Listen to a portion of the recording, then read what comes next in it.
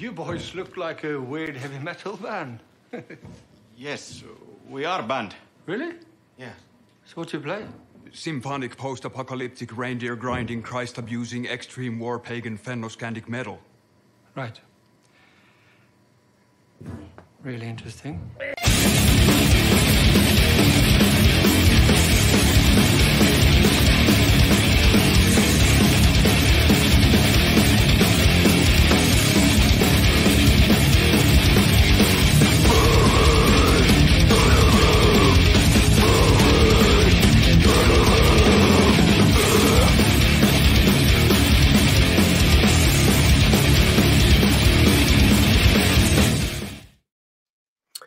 What up, everyone? DJ Anubis. And DJ Nico. Here with you on the Metal Time Radio podcast, doing another trailer reaction, this time for 2024's Roadhouse. Now, yeah, see, this one over here, I love Roadhouse, obviously the original with Swayze, but she really loves Roadhouse. Like, she really loves it. Roadhouse. Was like one of my favorite movies growing up. I'm never going to see this. So I'll check it out. I'll do the review and check it out. But just like the new Nightmare on Elm Street, I never saw it because Nightmare on Elm Street I think was I watched a big 10 deal minutes for of me that, and it was growing like, up. Nope, not doing it for me. Like this Roadhouse, I don't know how many times I watched it on repeat. Like initially, I thought they were gonna do a Roadhouse with who's the UFC female fighter? Ronda Rousey. Yeah, but I don't think that ever came to fruition. Nah. I almost respect that more than this. Well, this is a little bit interesting once I get into the plot. Like they did change that up a little bit, at least from what I could tell. But is his name Dalton? I don't know. It doesn't really say, but well, basically it's directed by Doug Liman. Cast of course is Jack Gyllenhaal, Danielio Melchior, and Conor McGregor, who is actually a UFC fighter. Ex-UFC fighter. And the plot is an ex-UFC middleweight fighter ends up working at the rowdy bar in the Florida Keys where things are not as they seem. So it doesn't sound like he's initially the cooler like Swayze was. Like it's not his job. So he was an ex-UFC guy who ends up becoming then why call it Roadhouse? Call it something different. But I did find some things interesting. Daniela Melchior, I didn't really recognize the name, but she was in a movie I saw recently called Assassin Club. But she's also been in Guardians and Fast Five and the Suicide Squad. Yeah, Suicide Squad, excuse me. They also have Jake, of course, was in Donnie Darko. Movie we really like a lot, which is really weird. But ironically enough, or coincidentally, Patrick Swayze was in that movie. Mm-hmm.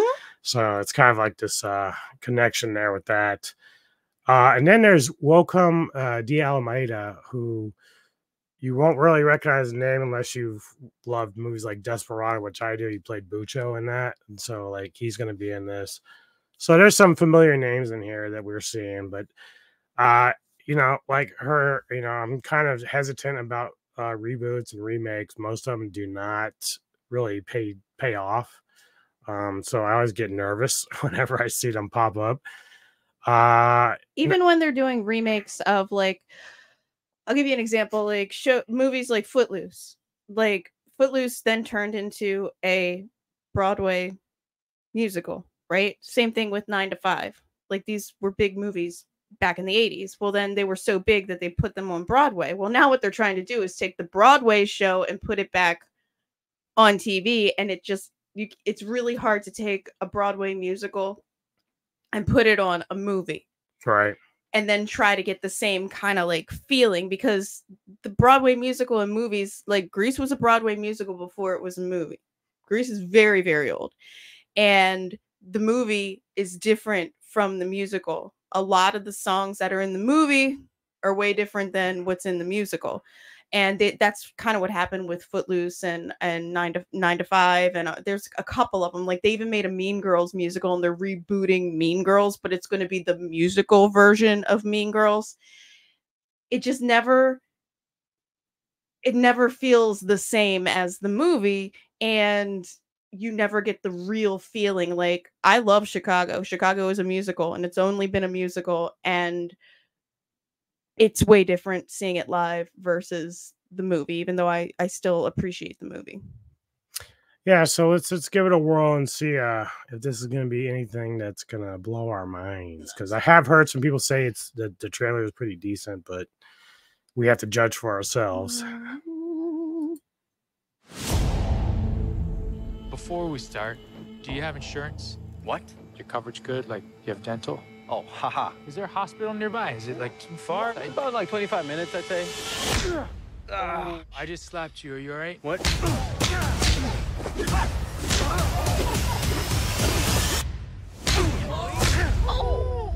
So you like to fight? You ever win? No one ever wins a fight.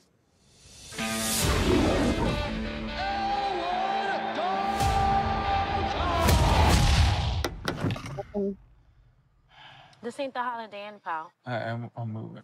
A friend of mine suggested I come talk to you. I own a Roadhouse out in the Florida Keys. Lately, it's been attracting the wrong clientele. Oh, look, they have a I can pay cage you around the good money. band. Judging by your car, you need that. Well, I like my car. Think about it. I know who you are. Elwood Dalton. Big fan, man. That guy's got a knife under his shirt. You just take a big step back and pop me in the face. You can do it. Tell me about this bouncer. Yeah, it's all nice, like he's Mr. Rogers or something, but then he'll haul off. Really interesting guy, overall. Brand wants to take the Roadhouse away from me. He wants to build some resort. I should warn you. People have a certain way of getting things done around here. Hey, fellas. Looks like you're having a smashing night. Dalton! I got a tip for you. Don't let no one get this close. Let me guess. You know, threaten me, tell me to get out of town. I get the impression that you can't be threatened. Once Knox is on the job, it's over, baby. It takes a lot to get me angry, but when I am, I just can't let go.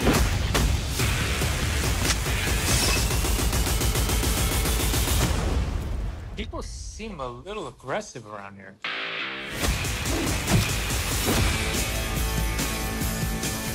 Is that one in front of yours? No, I just broke his arm.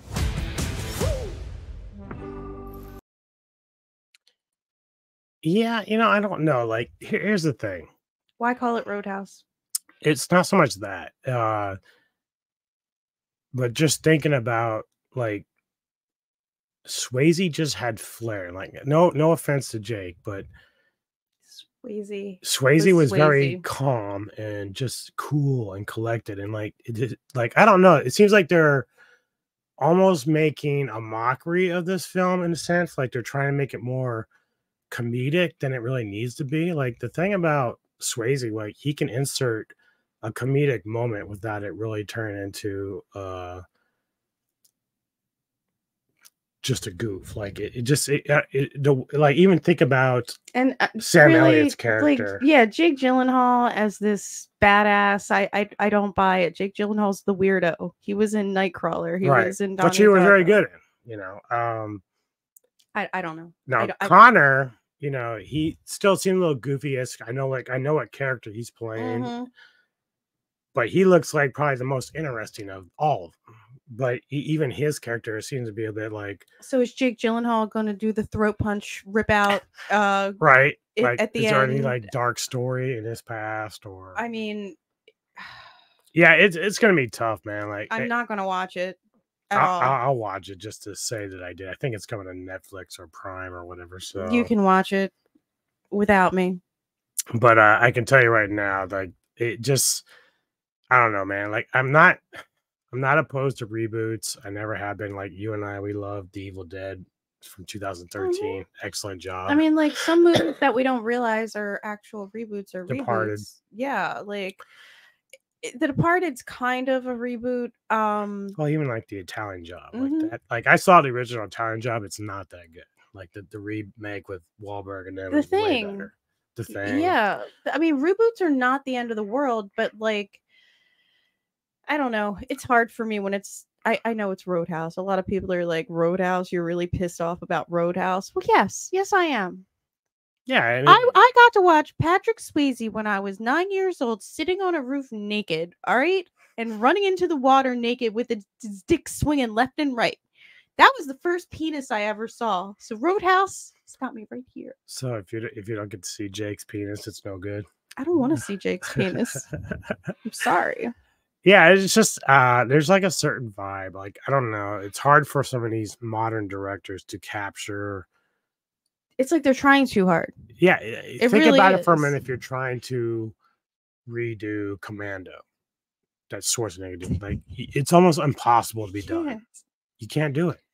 You can't. And even if you found someone who could, like, so let's say you took Brock Lesnar, right, and tried to do that, like, he doesn't have Arnie's charisma, and same with Patrick. Like, the charisma is not there. It's something with Patrick Swayze, and we were watching. I mean, even the villain in this, the lead guy that's the villain, doesn't even compare to the guy that was in the original. Like, because he was like this rich old fuck. Yeah.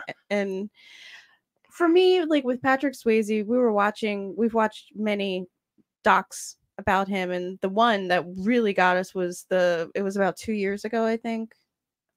It was really, really good, but it had a lot of people who've worked with him in the past. And the thing that really struck me the most was Rob Lowe was talking about Patrick Swayze getting the role in Tu Wong Fu as the chick. Yeah.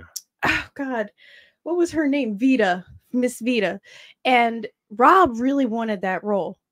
And he said, I'm the one that they always say is way too feminine. How did I not get this role? And he's like, but it's something about as soon as Patrick put on that outfit, he became that character. He started walking and he had that flair. He had that because he was professionally trained dancer, not only an actor, but a professionally trained dancer. So he was able to kind of just feel his way into being this drag queen. And Rob was like pissed off at first when he didn't get it, but he said, when I saw how they did it and how Patrick did it, he deserved it. I mean, think of all the things that Patrick Swayze did, and he's playing a drag queen. Like, that's range. I mean, yeah, no, it's just but again, it's just how you vibe. Like, I don't get the feeling like I did when I see Roadhouse, like the trailers or anything like that.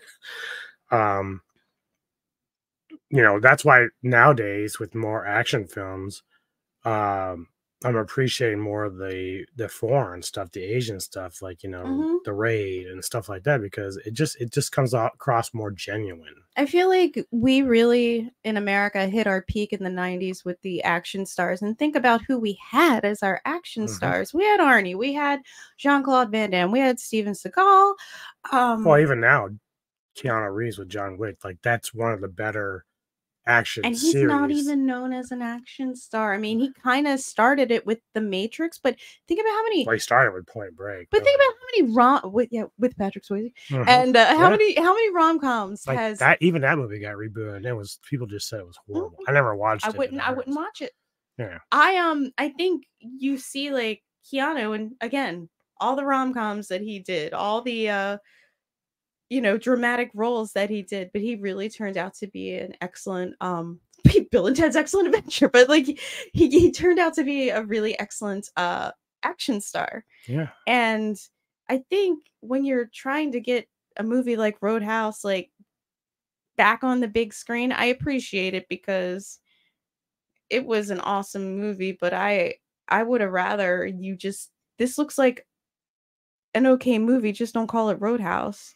Call it like Rumble in the Keys or something, Or you could just went full 9 and said Roadhouse 2 and just made it its own thing. Like, just outside. Like, it could be part of the series, but have nothing to do with Patrick Swayze's Roadhouse. It could just be its own thing. That's what they did with Dirty Dancing Havana Nights. Like, there was Dirty Dancing from the 80s, but then I think it was late 90s, early 2000s, they came out with Dirty Dancing Havana Nights, and it was taking place like right during the Cuban Revolution. And Patrick Swayze even had a cameo as a dance instructor in the movie, but it had nothing to do with the original, Dirty Dancing. You could have done that with this. It could have been like Roadhouse Key West, like Roadhouse - Key West, or that would have been, but they're calling him Dalton. They're kind of like trying to squeeze in the same story, make him the same type of guy. Don't. Yeah, it's not. There are tons. I mean, they're changing up some things, but it comes across like they're just not interested. They really don't seem interested in the whole thing. I do have to say, Jake Gyllenhaal did get buff. I could not picture his, when he, they had him in like the UFC. I'm like, wow, Jake. Yeah. Good for you. But I honestly think, if they called it Roadhouse Key West, there's tons of roadhouses across the United States. There's not only one roadhouse. You could kind of. I mean, technically, I would have really loved to see Dave Bautista in this role. He's a good actor. I think he's very underrated. Great. Yeah, and he fits the role, and it would have been funny. Like, he's got good comedic chops. And it's kind of like, subtle, sarcastic comedy, and that, man, this is a bummer. Fuck this movie. I'm watching it. Well, anyway, for the rest of you, I am still going to get my Godzilla rankings out at some point. I do want to get some more trailer out there, but I have to go through and see what's out there right now. I think there's something called, what the fuck was it? A Monkey Paw or something, but I have to check in on it and stuff like that. But either way, let us know your thoughts on this. Are you interested in seeing this? Are you a fan of the original? So just give us your thoughts on it, and we'll see you here next time on the Metal Time Radio podcast. And drink some beer.